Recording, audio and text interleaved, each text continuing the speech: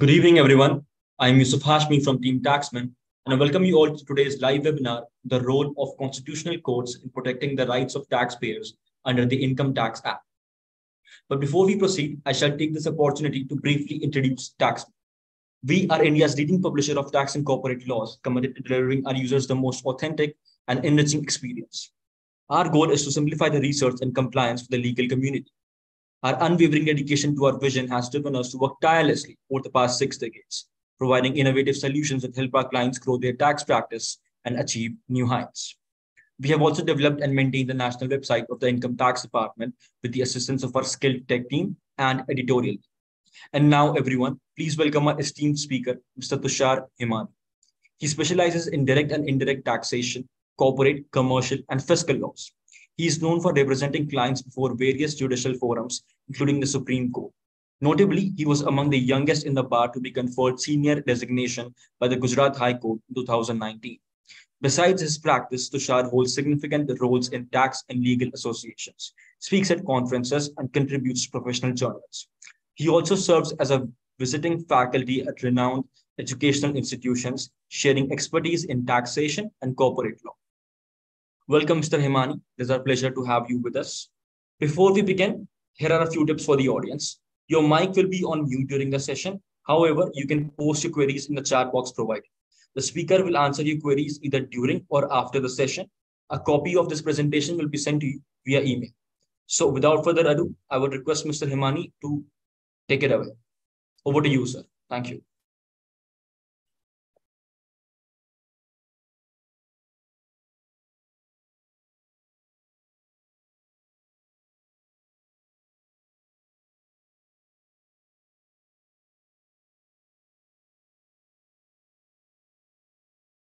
Good evening, friends. The topic for today's discussion, namely the roles of the Constitutional Court,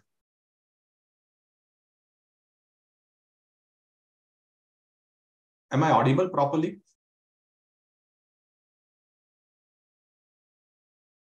The roles of the Constitutional Courts insofar as Income Tax Act is concerned. Friends, if you are practicing the taxation laws, more often than not, you would have realized certain helpless situations. A situation where someone is acting completely contrary to the provisions of the law. Someone is overstepping the jurisdiction. Someone is taking an action which is not contemplated under the law, or officer is simply not hearing or giving necessary relief to your clients. And those are the situations when you realize that there must be a remedy other than provided under the Income Tax Act. And those are the remedies which are provided by way of our Constitution. So before we start, let us look at the basic provisions of the Constitution, wherein this aspect as regards the levy of taxes is flowing. Because we all know that in India, we have a jurisprudence which is governed by the Constitution. And that includes even the tax laws also. So not a single penny of tax can be collected without authority of law. So if we have to start, we have to start with Article 265. Article 265 of Constitution says that no tax shall be levied or collected except by authority of law. What does it mean? It means that we need tax laws, and tax laws which are comprehensive tax laws. So both the levy of taxes and the collection of the taxes should be governed by some law, bylaws, rules, regulations. Unless that is provided for, no tax can be levied or collected. So what are those laws? Laws are enacted under Article 246. Article 246 broadly takes care of three kinds of laws. One is known as the union laws. Income tax falls under list 1, that is union list, entry 82, wherein there is a provision for the purpose of enactment and collection of income tax. 246 also deals with state levies, that is list 2, and there are certain levies which are concurrent levies, where both state as well as union has the right to enact and collect and administer the tax laws. But frankly, we are not concerned with those laws and that discussion. We are only concerned with list 1, that is union list, more particularly entry 82, which says the taxes on income other than agricultural income. So we are today focusing mainly on the Income Tax Act and the issues for constitutional courts insofar as implementation and administration of income tax laws are concerned. Friends, for any taxation system to work, broadly there are 4 parameters. The first is subject of tax. That is, what is the subject? Subject is income. Income and the taxes which can be levied on the income, including which are in the nature of profit tax, income tax. At times you find that, sir, we are talking about income. However, many presumptive taxation schemes take into consideration the turnover and not the income, whether therefore they are validly levied, or we can say that, sir, those are not the taxes on income and therefore they are constitutionally not valid. Before we proceed further, let me pause here for a moment and answer that question right away. In fact, at a later stage, probably we would be spending some more time in when we discuss the constitutionality of a particular provision. But today, at this stage, suffice it to say that whenever under the presumptive scheme, taxes are levied based on the gross receipts, there is an element of estimation of income embedded into such gross receipts. And the taxes are always levied on that income component and not on the gross receipts, except provisions of section 68 and 69, where the scheme works in a slightly different manner. Read with 115 BBE, where the taxes are levied on the gross credits without there being any income element embedded into the same. However, those are presumptive taxation scheme, wherein the law presumes that whatever credits that you have in the books shall be treated as your income. So the first component is subject of tax, which is income. Second is person liable to pay tax. So those who are liable to pay taxes are the persons who are earning income above a particular threshold limit, or who are earning income other than the agricultural income. Rate of taxation, the rate is, we have the slab rates up to a particular amount, no taxes, and then it progressively goes on increasing. And the last is measure or value on which the rate is to be applied. That is the assessable income on which you have to pay the taxes. These are broadly the 4 components based on which the entire taxation system in India works. Before we again proceed further, let us look at 2 definitions again, which are flowing from the Constitution of India.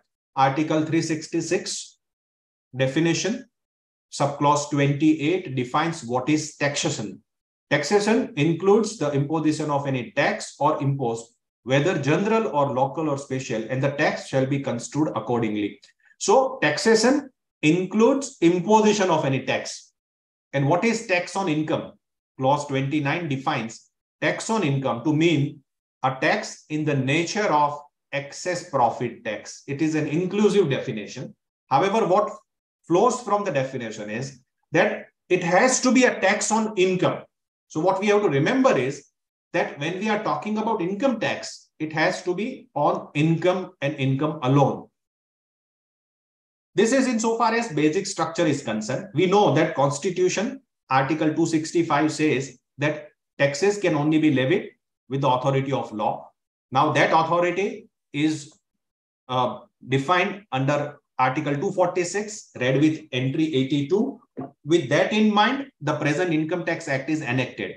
Therefore, the Income Tax Act is nothing but a child of a constitution. In fact, in India, all the acts are there because of the constitution. And therefore, when we look at the constitutional courts, they are in a way the guardian angels insofar as the implementation of Income Tax Act is concerned. And therefore, we have to look at the roles of the constitutional courts. In India, we have 2 kinds of constitutional courts. One is the state level, that is known as high courts. And second is a federal court, that is the apex court, namely the Supreme Court. So these 2 courts are known as the constitutional courts. None of the other courts can be termed as constitutional courts because they are not defined under the constitution. In fact, constitution empowers the setting up of, let's say, a lower first class magistrates courts or a city civil court. However, those courts are not known as the constitutional courts because there the judges, etc., are not appointed as per the constitution. Now, what is the role in India? Unfortunately, why I say unfortunately is because that creates a lot of volume before these courts. Unfortunately, we have a structure whereby the constitutional court, they handle both works, namely the appellate work as well as the constitutional work. So there are provisions wherein appeal is provided which lie before the constitutional court, namely even under the Income Tax Act, section 260 capital A says that appeal against the order of the tribunal can be filed before the High Court, respective territorial High Court. Whereas against the order of the High Court, there is a further appeal which is provided before the Supreme Court. Therefore, they are, on one hand, they assume the role of an appellate court. At the same time, they are also the constitutional courts. And what is a constitutional court? Whenever we want to challenge the constitutionality of a particular action, inaction, law, notification, laws, bylaws, we go before the constitutional court and allege or aver that this particular provision is ultra vires, that is not as per the scheme of the constitution. And therefore, the constitutional validity can only be challenged before a constitutional court. And a constitutional court in India has a dual role, appellate as well as constitutional. There is no overlapping, as I'll point out that the role is very well in a separate watertight compartments. There is absolutely no overlapping. However, the body remains the same. The judges remains the same. And therefore, the courts are always having full dockets. They have huge amount of work pending before them. Second part is that constitutional courts can be approached directly whenever we find that there is no alternative efficacious remedy. Let us understand the concept of alternative efficacious remedy. The constitutional courts, as I have pointed out, they handle the constitutionality aspect of a particular matter. So if a particular order, a notice, or an action is otherwise challengeable by way of filing appropriate appeal as provided under the respective statutes. We are concerned today with only Income Tax Act. Therefore, I'll restrict only to the Income Tax Act. So supposing an assessment order is there, which is framed under 143(3), a scrutiny assessment. Now that assessment order can be further challenged, taken into appeal by way of appeal which is provided under section 246 capital A and now 246 also. So that appeal is provided against the order and therefore it is known as an alternate remedy. What is an alternate remedy? Alternate remedy is when a statutory right to appeal is provided or a mechanism where a dispute resolution mechanism is provided under the scheme of the Act, that is known as alternative remedy. And therefore, obviously, the second question is that under the Income Tax Act, every action, every order can be taken into revision by an SSC. Under section 264, whenever an SSC is aggrieved by any order in any manner whatsoever, SSC can take those orders into revision under section 264. And therefore, can someone argue that, sir, for every order, there is an alternative remedy, and that alternate remedy is by way of filing a revision application before the commissioner, and therefore, you can never approach a constitutional court because constitutional court would say that you go and approach commissioner under 264. In my humble opinion, that is not the correct position of law. Alternative remedy meant, or the test of alternative remedy is that there must be an inherent right to appeal. 264 is a discretionary remedy. The moment we are left to the discretionary remedy at the mercy of the commissioner, in many cases he exercises the discretion, many cases he does not. And there are no set criteria whereby he can be compelled to exercise the discretion. that cannot be treated as an alternative remedy. Alternative remedy, in a simple term, must be a right, an inherent right of appeal, which must be flowing from the Income Tax Act. So this is a right which is an alternative right, and therefore courts would be justified in saying that, sir, you have a right to appeal, and therefore do not come here. This is not the right forum. You go and take your assessment order into further appeal. So that is known as alternative appeal. So whenever there is an alternative remedy which is provided, can court refuse the direct remedy insofar as filing of writ is concerned? There again, there is a distinction between alternative remedy and alternative efficacious remedy. What is efficacious? Efficacious is effective remedy in nutshell. Efficacious is a remedy which is a true remedy. It is not merely an eyewash or merely a paper remedy. If it is an efficacious remedy, then certainly constitutional courts would be justified in throwing you out by not entertaining your writ petition. However, if it is only an alternate remedy, not very effective, it's a long drawn process of appeal, or there are issues which are outrightly without jurisdiction, which have violated the principles of natural justice, or there are jurisdictional issues, or there is a challenge to the virus, then those are the issues which can never be taken into appeal, and therefore the Constitutional Court would be happy to entertain your writ application insofar as those kinds of cases are concerned. That said, constitutional authority, that is the constitutional courts, they also play a supervisory role insofar as maintenance of rule of law in their territorial jurisdiction is concerned. So if a Delhi High Court is sitting in Delhi, then that High Court has a territorial jurisdiction over the state of Delhi. And if at all any deficiency on the part of the assessing authority or any other authority insofar as performing their duties are concerned, then the High Court, territorial High Court, would be playing the supervisory role. And in that context also, constitutional courts can be approached.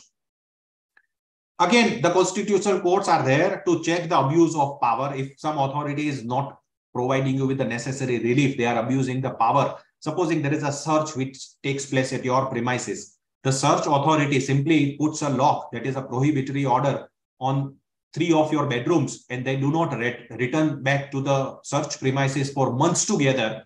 That is abuse of power, because they are not concluding the search for some reasons best known to them, some ulterior motive. And therefore, one can, in that scenario, challenge that abuse of power directly before the Constitutional Court by pointing out that, sir, in the search, my bedroom is locked since last 3 months. They are not opening the bedroom and not concluding the search. And therefore, this is nothing but abuse of power.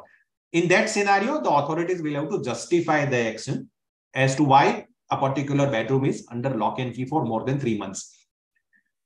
Now, these are the roles which a constitutional court is playing.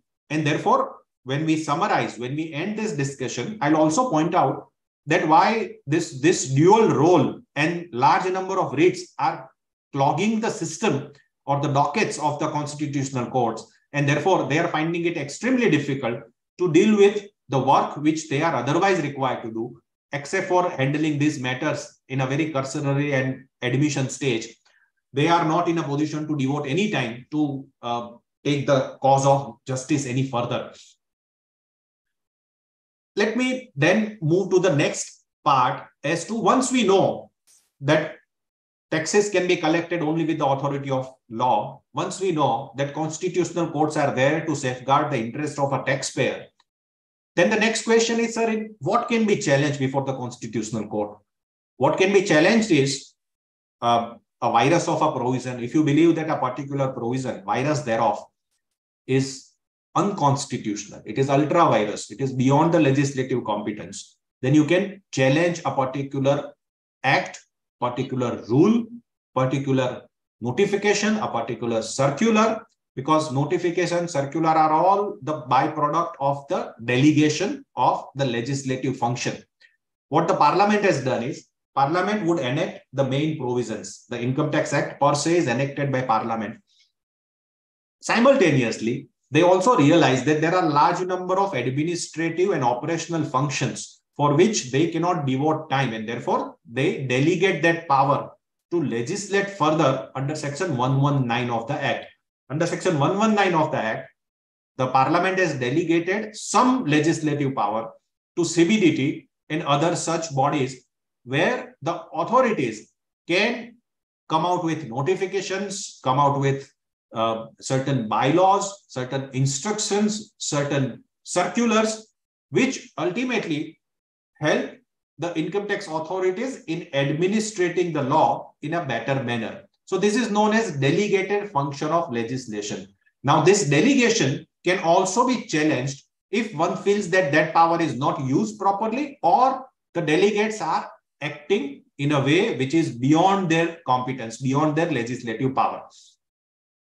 The second part is that where the orders, where there is no appeal which is provided. We'll discuss that in length, that which are those orders where there is no appeal which is provided. Those orders can be challenged straightway before the High Court by way of filing a writ petition. The third part is that when any action or inaction, order, direction, notice that is issued without jurisdiction, that is illegal, against express provisions of law, or simply invalid, those things can further be challenged by way of filing a writ petition before the High Court. So these are the actions which are otherwise dwelling, which are otherwise on a thin line where one can say that, sir, these aspects can also be raised by way of filing any appeal. And therefore, this category of challenge before the High Court, you will have to cross the hurdle of alternate remedy, which I have discussed a few minutes back. Then the next part is you can challenge an action, inaction, order, direction, notice, etc., which are issued in breach of principles of natural justice. This is the most common challenge which one comes across, that the principles of natural justice, again, I'll discuss what are the principles of natural justice and how they can be pressed into service. Once you believe that a particular action is in breach of natural justice, you can challenge those actions also by way of filing a writ petition. And again, the maintenance of a rule of law in the territorial jurisdiction, that is something which certainly can be challenged before the Constitutional Court. Now, let us discuss each of these head independently. So first is, let us deal with the challenge to the Vires. Vires challenge is, let me at this stage point out that challenge to a Vires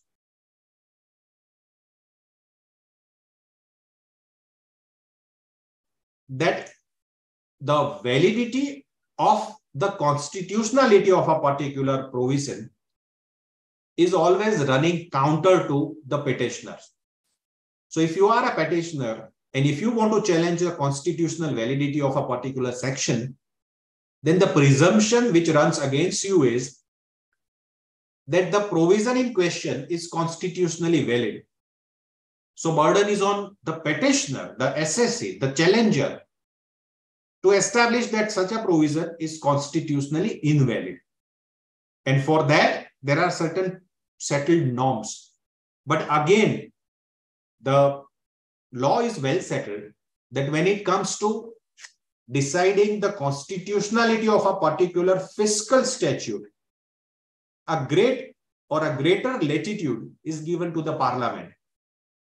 And in that context, again, it is extremely difficult to establish that a particular provision is constitutionally invalid. That said, under what circumstances the constitutionality of a particular provision can be pressed into service? The first part is that a particular law is enacted by Parliament. If the assessee believes that Parliament is not competent to tax a particular item, then that law can be said to be beyond the legislative competence. So supposing if you believe that a particular act, let us take a practical example. Let's say section 115 BBE, read with section 68. It levies a tax at a particularly high rate, namely 60 plus 15%, so 75% plus surcharge, etc. So effectively 77%. and the penalty, etc. If one adds up, then it amounts to almost 83 point something. So 115 BBE taxes an SSC on a gross credit basis. Because supposing a particular credit, according to the revenue authority, assessing officer is not satisfied about your explanation about that particular credit, he would tax you under 115 BBE at the rate of 75%. Now, mind you here, though Article 246 read with entry 82, it is a tax only on the income. Here, the entire gross receipt under section 68 is a subject matter of tax, and that too at a very higher rate. Then can one argue that, sir, here the parliament is not competent to tax this item because parliament is only competent to tax me on the income. Here they are taxing me on the gross receipts. Where is the element of income? And therefore, this is beyond the legislative competence. One can argue, one can develop the case before the court of law that this is beyond the legislative competence. Revenue Department would certainly argue that section 68 has been in the statute book since last decades, a few decades, and therefore now challenging section 68 because it is in violation of Article 246 read with 265 is probably too late in the day. Number one. Number two, here there is a presumption which is running against an SSC that the gross receipt would be presumed to be the income. And therefore, once the gross receipts, namely the total credit, becomes unexplained income in the hands of an SSC, the question of finding out the element of income in this gross receipts would not arise, and therefore we are competent to legislate. Take another example. Let us look at in a slightly different manner. Let's say a particular amendment or a particular law is introduced by the state legislative assembly. A particular state, namely let's say a state of Gujarat, came out with a particular law sometime back, wherein they decided to pass a law whereby the deep discount bonds issued by one Sardar Sarovar Narmada Nigam was to be redeemed before its maturity date. So state assembly passed a law whereby they said that in the hands of the Sardar Sarovar Narmada Nigam Limited, which is a limited company, these bonds would be redeemed to the individual bondholders before their maturity date. And a case came to be filed before the Gujarat High Court, pointing out the legislative competence of the state government, because Companies Act is a union act. It's a act which is falling under the union list, and therefore it was already preoccupied. Therefore, the state law have become repugnant, and therefore, to that extent, there was no legislative competence insofar as state government is concerned. So these are some of the facets of competence to legislate. And that is one ground of challenge before a constitutional court. The second ground is the fundamental rights which are guaranteed under Part 3 of the Constitution, read with Article 13. 14, we have a right of equality, right of protection against arbitrary action, unreasonable action, manifestly arbitrary actions, confiscatory actions. And under 19(1)(g), we have a right to practice any profession or carry on any business, trade or occupation without getting any undue restrictions from the state. Now, let us try to understand what is it that is being challenged before the court. Supposing there are categories of identically placed taxpayers paying taxes at a differential rates, then one can argue that, sir, there is no equality, and therefore this is in violation of Article 14. That said, again, it is well accepted that some intelligible differentia is permissible.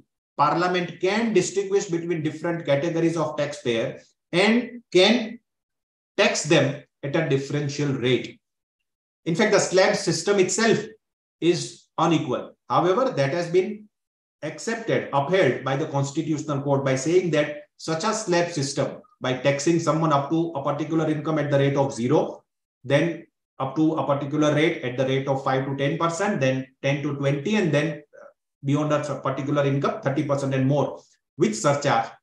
is a legitimate system. It does not violate the touchstone of Article 14, namely, it is not an inequality. It is accepted by the courts that such a system is based on some intelligible differentia, some rational distinction between group of taxpayers that is permissible. However, in the context of 80 HHC, there were two categories which was created by in 2005 by the Parliament, that exporters having turnover of less than 10 crore and exporters having turnover in excess of 10 crore. And based on that, different conditions were placed into the statute book so as to give them the benefit of 80 HHC. And that amendment was introduced with a retrospective effect. In that context, Gujarat High Court, ultimately confirmed by the Supreme Court, held that such a distinction between two classes of taxpayers, namely someone having turnover of less than 10 crore and above 10 crore, is something which is not permissible, and such an artificial classification is unequal treatment to identically placed taxpayers, not permissible in law. Arbitrary action. What is arbitrary action? Arbitrary action is something which is on the face of it looks arbitrary and unreasonable. In fact, the classic example is judgment in the case of recent judgment in the case of Pepsi Foods 433 ITR 295, wherein the challenge was to the provision of the law whereby the stay granted by tribunal. The Parliament introduced a provision wherein they said that if at all any stay is granted by the tribunal, income tax appellate tribunal, and if the stay granted matter is not heard within a period of 6 months from the grant of stay, within a period of 180 days, if the matter is not heard, even if the SSC is not at a fault, then also the stay would automatically get vacated. That provision was challenged on the ground of arbitrariness and manifestly arbitrariness. That, sir, what if the bench is not constituted for 6 months together? Then where is the question of hearing the matter? And therefore, you cannot put a provision and take away the right of stay by introducing something which is completely arbitrary. Supreme Court has ultimately held that this is manifestly arbitrary. And therefore, they said that for no fault of SSC, you cannot have a provision which is worded in such a way that it becomes absolutely arbitrary insofar as implementation of the same is concerned. In fact, ultimately, Supreme Court has read down the provision and inserted the word that in case if the SSC is at fault, then the stay get vacated within a period of 6 months if no hearing takes place. So that would take care of reading down of the provision also, which is the next topic of discussion. The reasonable restrictions. In fact, Section 115 BBE read with Section 68, read with the action taken by the department on the ground that during the demonetization period, if at all, if you have made sales, etc., and if that sales is not duly explained, then that would be treated as cash credit under Section 68, and that provision is under challenge on the ground that this is an unreasonable restriction on an SSC in carrying out a particular business, namely business of a goldsmith. And therefore, this is in violation of 19(1)(g), not permissible. On that ground, the challenge is pending before Honorable the Gujarat High Court. Probably the matter should be taken up for hearing anytime soon. But then a provision which has the effect of preventing someone from carrying out a particular business or a trade or a commercial activity, which has a deterrent effect. And that effect is such that person, an SSC, a citizen, would not even carry out the necessary business, underlying business. That would be amounting to unreasonable restrictions, which is not permissible. A retrospective amendment, more particularly in the field of penal provisions, again can be challenged on the ground that a penal provision cannot have any retrospective effect. It is in violation of Article 20 of the Constitution. And generally, even for the fiscal statute, now we have the judgment of the Constitutional Bench, 367 ITR 466, in the case of Vatika Township, wherein the view that is taken is that even for the fiscal statute, retrospectivity cannot be presumed unless the Parliament comes out with a particular reasoning, with a particular ground that for this reason, this particular section is made retrospectively applicable. The same shall not have any retrospective effect. Only one exception. If at all a particular provision is beneficial one, then probably retrospectivity cannot be frowned upon. We can have two kinds of simultaneous remedy. One is High Court, Article 226. Another is Supreme Court, Article 32. My advice is for the fiscal statute, more particularly for income tax, the challenge should be before the High Court rather than rushing straightway to the Supreme Court. In any case, Supreme Court might not entertain you unless you have filed a writ petition under Article 226 before the respective High Court. There are writs we are concerned with mainly mandamus, prohibition, and certiorari. Mandamus is directing someone, prohibition is prohibiting the authority, and certiorari is again asking the lower court to do particular thing. Basics I have already covered. That would take me to the second part of the discussion. That is, what are those unappealable orders? Which are those orders where there is no provision of appeal, where only writ is maintainable, where one has to file necessarily a writ petition. Supposing your return is belated, you are now not in a position to file the return because your portal is not allowing you to upload the return for a particular year, namely, let's say assessment year 1920, time is over. So you can't upload the return on the portal. You write to CBDT under 119 that for ABC reasons, there was no filing of return and you have a reasonable cause according to you. CBDT does not entertain your request under 119. Now, there is no appeal which is provided under 119 for obvious reasons, because CBDT is again the most superior authority insofar as Income Tax Act is concerned, and therefore against their order there cannot be any appeal. Therefore, one can file a writ petition, and here one did not have to cross the hurdle of alternate remedy. Second such example is transfer of cases under section 127. The cases are transferred. More often than not, local transfers, probably no hearing is even granted. For transfers which are across the state, which are not local, then those transfers, hearing is necessary. If at all it has been done without granting an opportunity of hearing, one can challenge the transfer orders. Many a times, because of the search, there is a centralization. If that happens, that centralization happens for effective and coordinated investigation. If that is the only reason which is given, one can even think of challenging those orders directly by filing the writ petition. Validity of the search. My personal experience is validity of the search. There are very slim chances of succeeding. However, for some intermediary stages, for some relief, one can challenge the validity of the search. I have already given an example of PO for an unreasonable long duration. There also one can challenge the action of search. 132 capital B, release of assets, seize assets, requisitions, etc. Then 132 subsection 3, prohibitory orders. 132 9B, that is provisional attachment post search, which is again have a very short shelf life. Special audit under 142 2A, if it is done without granting opportunity of hearing, and if it is done only with a view to buy some more time to frame the assessment, which was otherwise getting time bar, again, those actions can be challenged. Section 148AD, read with 148, this notices and the order, again, no provision of any appeal, can straightway be challenged. 179, liability of directors of a private limited company can be challenged. Section 220, rejection of application of stay of demand. 226(3), those are garnishee orders, third party recovery orders. 264, revision order can be challenged. 279, order sanctioning prosecution can also be challenged. If at all, one can show non-application of mine. 281 capital B, provisional attachment order, no provision of any appeal, one can do that. Any schemes, namely VSV or earlier tax evasion schemes, or where such beneficial schemes government come out from time to time, if at all you are agreed with any of those schemes and implementation thereof, one can file writ against those issues. If at all an action is particularly in violation of the jurisdiction, that is ex facie without jurisdiction, those actions broadly under the 4 categories. Supposing an action is without authority of law.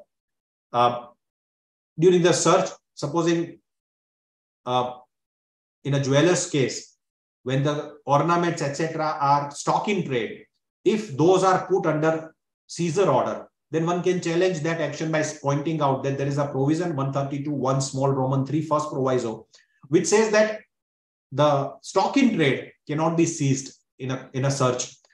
So therefore, that action is without authority of law. Supposing your assessment proceedings are going on, an assessing officer issues a show cause notice to you and thereafter refuses to accept your reply or closes the window for filing any reply immediately after issuing the show cause notice, then that action is without authority of law. That action is therefore without jurisdiction, can be straightway challenged. Territorial jurisdiction. Supposing a non-jurisdictional assessing officer issues 148 notice, then you may point out that, sir, this is without jurisdiction because the concerned officer is not my assessing officer and only AO can issue 148 notice, lack of territorial jurisdiction. Reopening beyond a period of 10 years without justifiable reasons, then expressly illegal. It is beyond limitation period.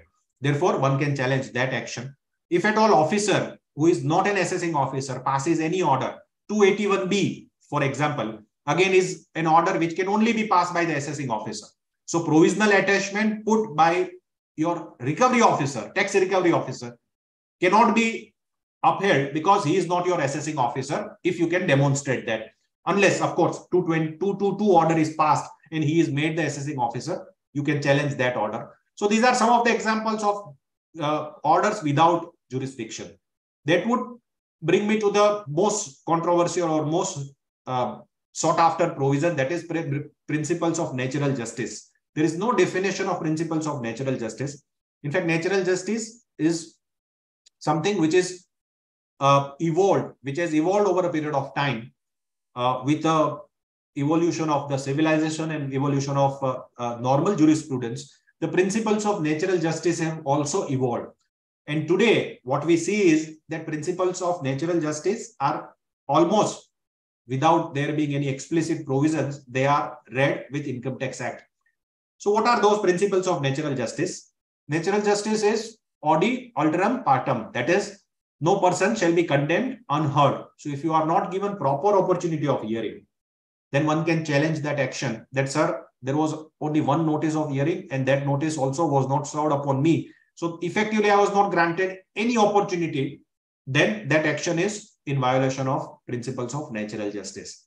Second is, that is, they are during the assessment proceedings, assessing authority has to give you opportunity of firstly the hearing.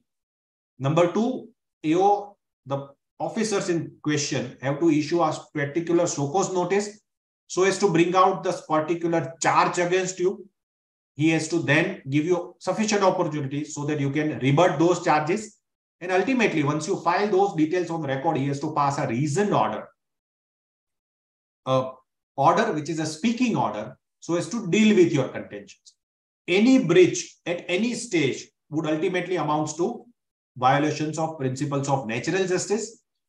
And that would ultimately lead to the conclusion that the final order, whatever is that order at whatever stage, would become a nullity, illegality, or irregularity as the case may be.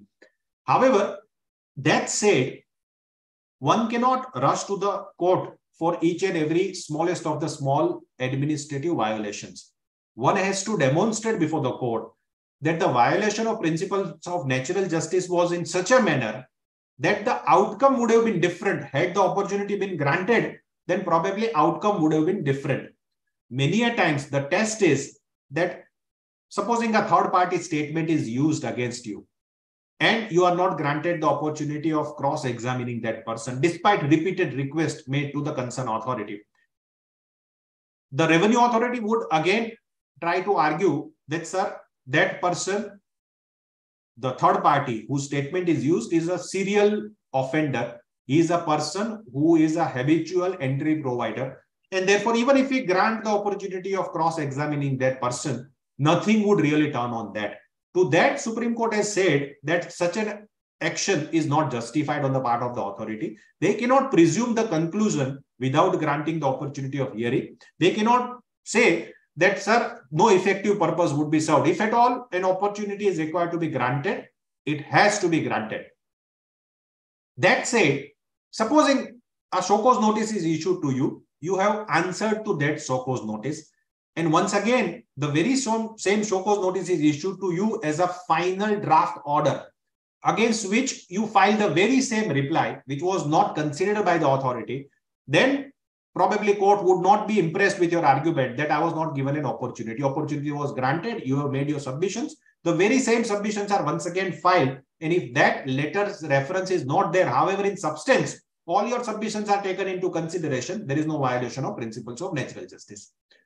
I have illustrated some of the situations where the violation can be said to have taken place, but we would discuss this probably sometime later because we are running out of time.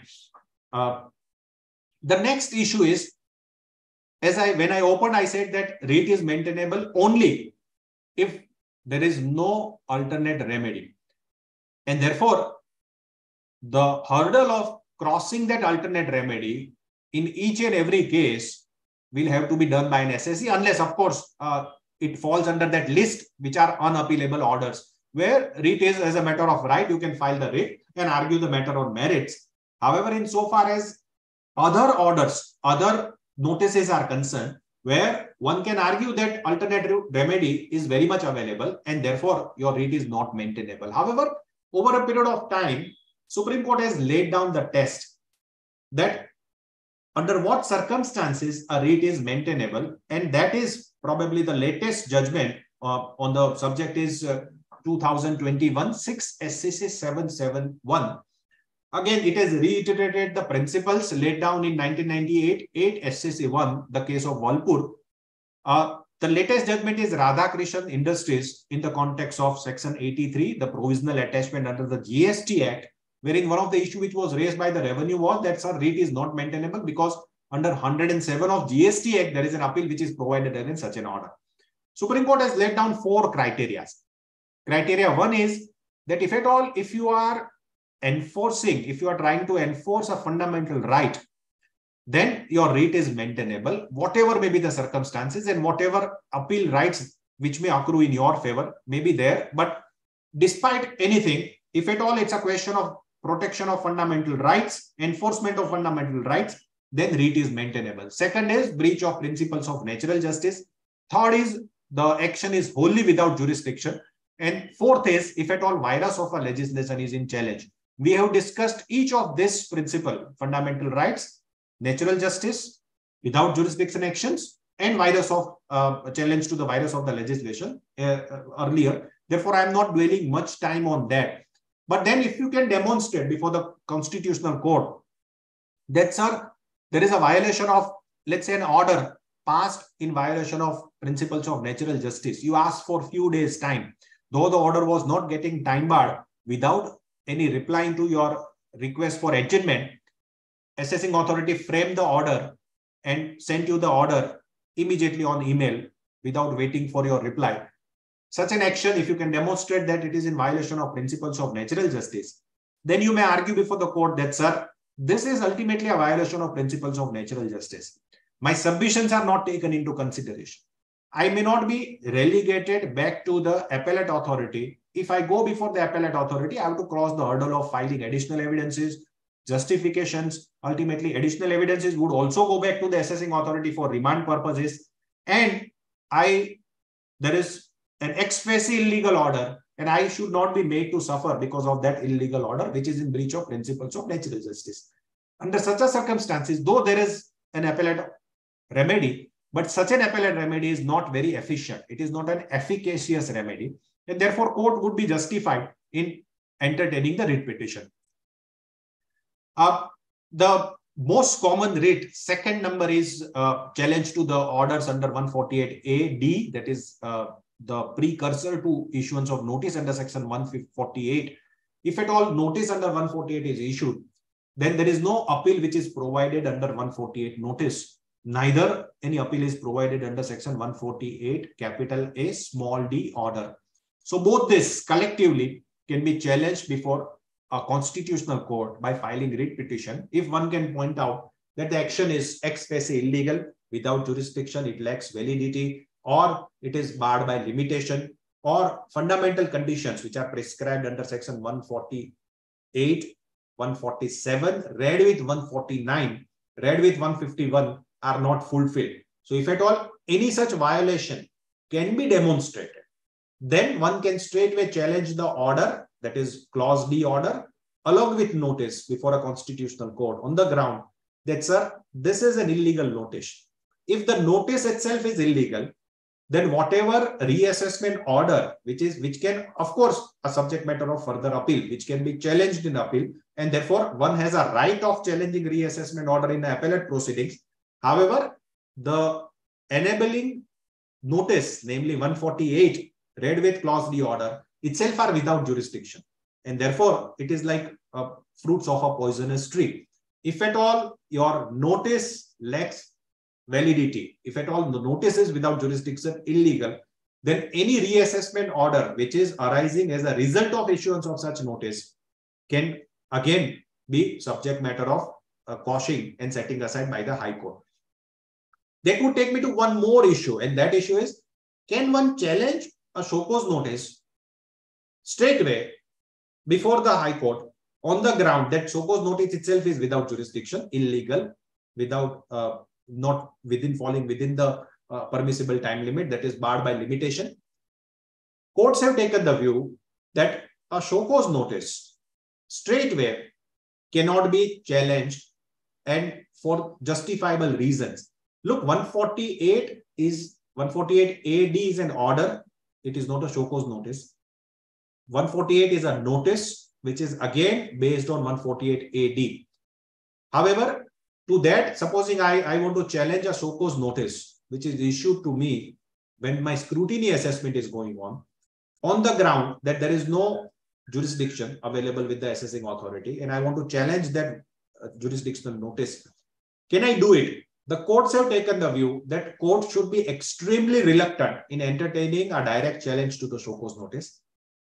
And therefore, ideally, what one should do is, when one believes that a show cause notice is not with jurisdiction or illegal, one should file a detailed response pointing out all sorts of illegality which according to the SSC are there in the show cause notice. Once that response is filed, thereafter that show cause notice can be challenged, because then the High Court would see that these are the illegalities, these are the issues which authorities are not dealing, and therefore one can thereafter challenge the show cause notice. However, more often than not, one would observe that High Court is extremely reluctant insofar as challenge to the show cause notice is concerned. And that would take me to the last point on which we can approach the Constitutional Court, and that is rule of law. That if at all the court feels that rule of law is not maintained, then court would certainly give indulgence to that SSC. Supposing you are entitled to a refund, you file the return of income along with refund. Your refund is processed under 143(1). You are issued that your refund would be credited in your bank account. That intimation also has come into your email in due course. However, that due course never comes. Then, for the purpose of implementing the rule of law, one can approach the court and ask the authorities to release the refund immediately.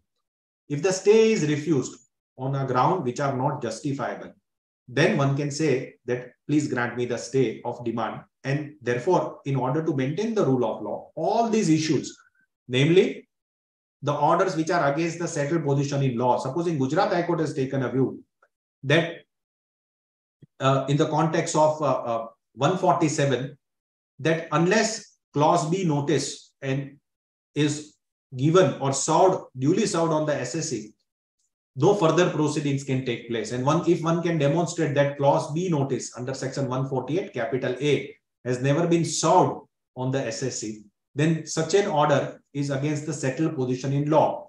Gujarat High Court has already taken a view. Or binding jurisdictional judgments are not being followed. Commissioner of Appeals not following the jurisdictional High Court judgment.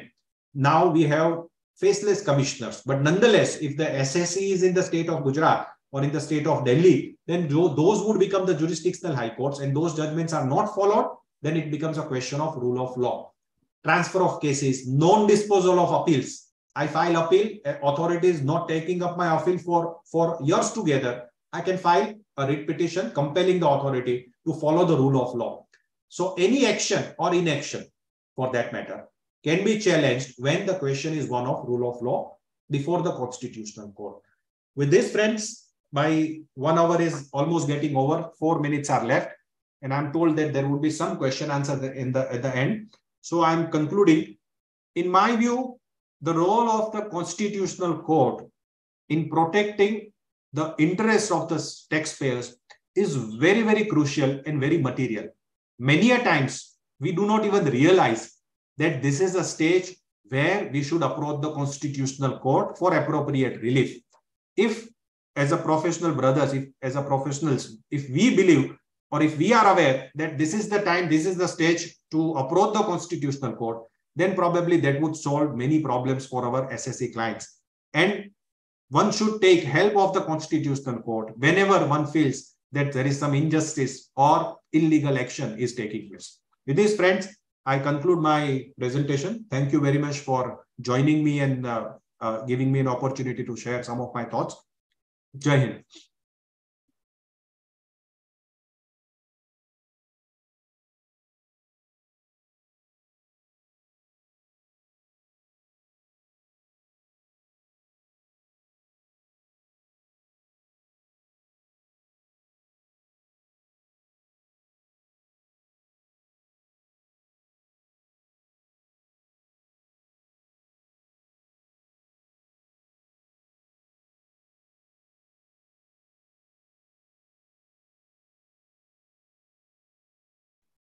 Thank you, Mr. Hemani, for your outstanding presentation and a clear and concise explanation of the subject matter.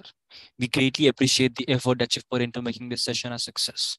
I would also like to extend my gratitude to the participants for their cooperation and contributions. We could not have done it without you.